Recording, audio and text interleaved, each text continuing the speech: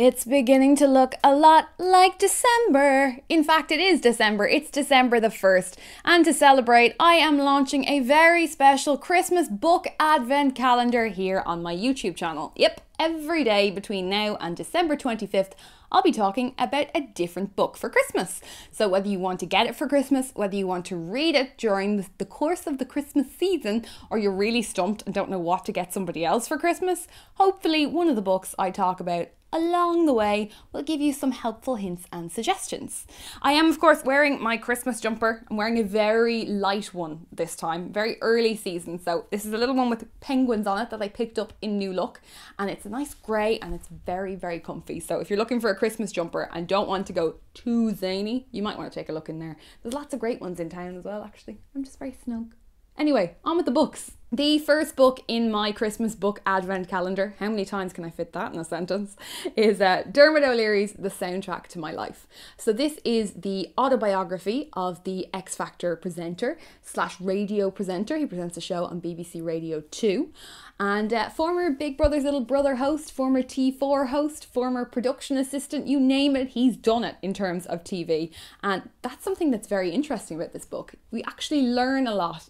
Not just about Dermot, but about his career and about how hard you have to work in the industry. That's something I really appreciate because it's kind of the industry I've been partially dipping my toe in and out of, working as a journalist, working in TV, doing bits and pieces on radio from time to time. So I can really relate to a lot of the stuff in this book, and perhaps that's why I loved it so much. This is a fantastic autobiography. It's written in a really different way in that Dermot has different songs for each chapter of his book and chapter of his life.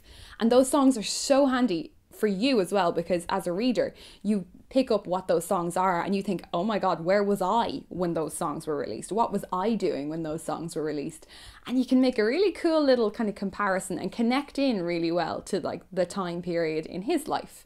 Now, this book is not just the story of his life, and if you're a One Direction fan, it is not jam-packed with One Direction references or X Factor references. So if you're looking to find out what Harry and Dermot do behind closed doors, I suggest you look elsewhere. Or check out One Direction's biography slash autobiography. I'm not sure who wrote that exactly. I think it's called Who We Are. Hopefully someone will get that for me for Christmas. I'm not even kidding. I kind of secretly love One Direction, and not so secretly. You'll see some videos of them on my channel from when I went to see them in Dublin earlier this year. I am 25, I swear. But back to Dermot, with that embarrassing admission now up on YouTube, because you know I'll just love a bit of self-deprecation. The Soundtrack of My Life is a brilliant book, and a really cool thing about it as well is that for every song there's a little YouTube link. So if you're not sure what the song is that he's talking about, you can actually go and look it up online, which I think is really cool, because then you're never left feeling, what is he talking about, or what on earth is that? That's the Dublin coming through. What on earth is that? This, that, these and those, that's the way the TH goes. You can look them up online. I'm really sorry about that. And you can find out exactly what the songs are and maybe find some interesting new music. Now, I love this book all the more because I only went and met Dermot when he came to Dublin and got it signed. And he's kind of my TV hero. Himself and Davina McCall are my TV presenting heroes. They are the people that made me want to get into TV. They are the presenters that I admire the most. And yes, I have many times stated on Twitter that I would love to grow up to be their TV presenting love child. So you know what? Maybe one day that'll happen. But until then, I will always say that The Soundtrack to My Life is one of the best autobiographies I've read, and has really kind of inspired me to reinvigorate and kind of kickstart my career again. So all round, I'll give it 5 out of 5.